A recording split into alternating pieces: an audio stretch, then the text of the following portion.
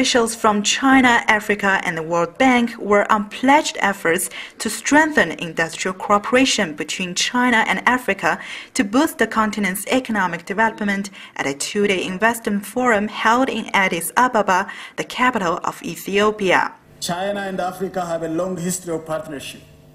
Over the last decade, this partnership has expanded rapidly and taken on new momentum. Across Africa, we have seen many examples of how this partnership can have mutually beneficial results, including in Ethiopia.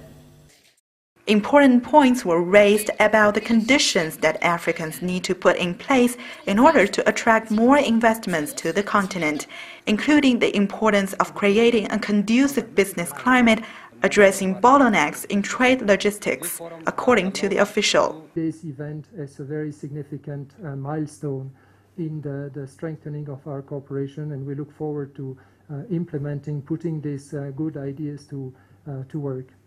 According to official statistics, China has been Africa's largest trading partner for 6 consecutive years, with trade in 2014 reaching $222 billion. Chinese invested a record high of $4 billion in Africa last year, up 14% from a year earlier.